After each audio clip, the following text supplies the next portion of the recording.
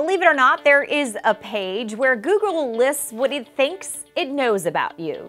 Chris Matijcik with ZDNet is here to talk about this very piece of information that Google has, or pieces, I should say, Chris, on all of us. Tell us how you stumbled upon this and what did you find out about yourself?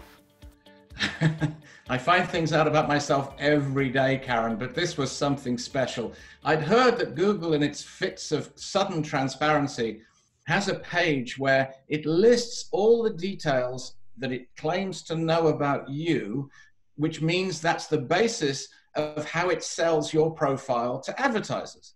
So I expected, wouldn't you expect, that Google pretty much follows you around all day, all night, and knows everything that you do, that you think, that you say.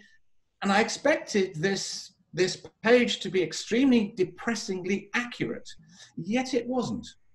It wasn't. What did it find out about you? Karen, how am I going to tell my wife?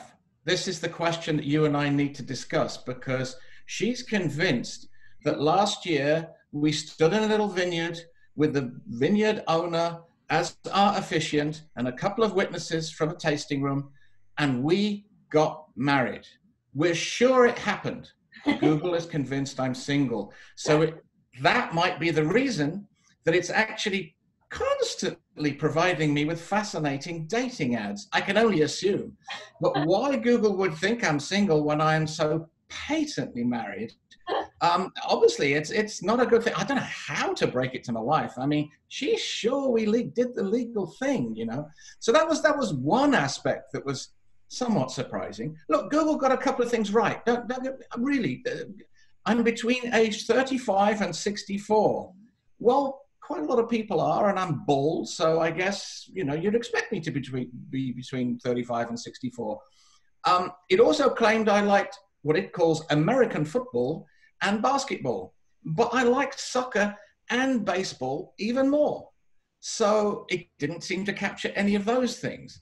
And it did get to the point where it really was quite funny, because Google insists that I'm really into cars. I'm not. Really into the blues. I have the blues living inside of me because I'm Slavic.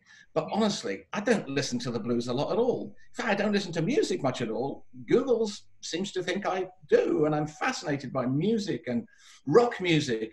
As you can tell, I used to have long hair and headbang, but not quite so much anymore.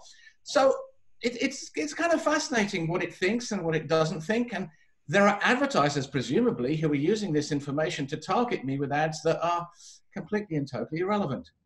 Yeah, it sounds like they really missed the mark here, Chris. Did they get anything right besides that huge age gap that, again, most of us, or a lot of us, fall in? Well, it noticed that I was male, which I was extremely flattered by.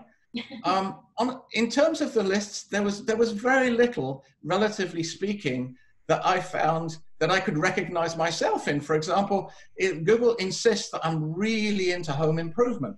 And that's just the funniest thing you could ever imagine. I am utterly incompetent and disinterested. Those are two terrible things to have within you in home improvement. It's just not going to happen. Yet Google insists it's one of my enthusiasms. It also insists that I'm really into urban transport. Urban transport? Yeah, I got a car. But they missed the mark here. So you're getting ads for dating sites and cars, possibly Home Depot ads, things like that, I would think, Chris. So where else do we see this going? You know, again, as you mentioned, Google, Facebook now, they're being more transparent. So what's next? The whole point of pages like this is to make you feel good. One thing that these tech companies have been very slow to appreciate is they actually are used by human beings, and human beings tend to be motivated by whether they feel positively or negatively.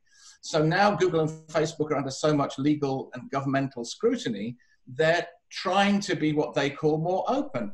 And so on this page, in a perverse kind of way, I felt optimistic that it appears, at least, Google knows less about me than I would have thought it did, and maybe it thinks it does. But in terms of the future, I would have thought Google, I had emails rather, from readers who had similar experiences, and even one reader who had made a completely fake human being, and Google identified that fake human being as male, living in Texas, and also into urban transport. So maybe we're all into urban transport, I don't know.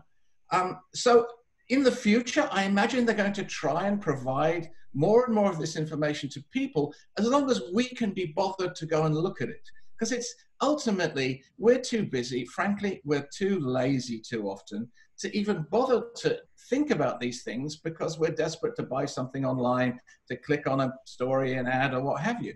But in the future, I imagine there will simply be more information out there that these companies claim to have on us.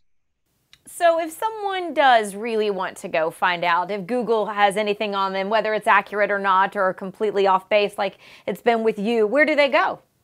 There's the actual website, I think it's something like google.com/something or other. I'm sorry, I don't actually have the site in front of me. Oh, that's okay. But it's in the story I wrote about it.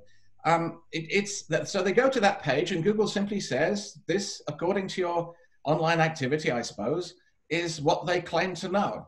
So it's actually kind of fun just to go there and take a look, because you'll never know what Google thinks about you until you look. Quite interesting. And the things we learned about you too, Chris. So we know now. I'm single. This is my wedding ring. I'm single. Single. Your poor wife. And it sounds like it was a beautiful wedding too. Tiny wedding. We did it very privately. It was wonderful. Oh, well, we'll stick with that. What does Google know? All right. Well, Chris, as always, we appreciate it so much. And Chris's full article and the link to that site on Google, where you can find out what Google does or doesn't know about you, it can all be found on ZDNet. Thanks for watching.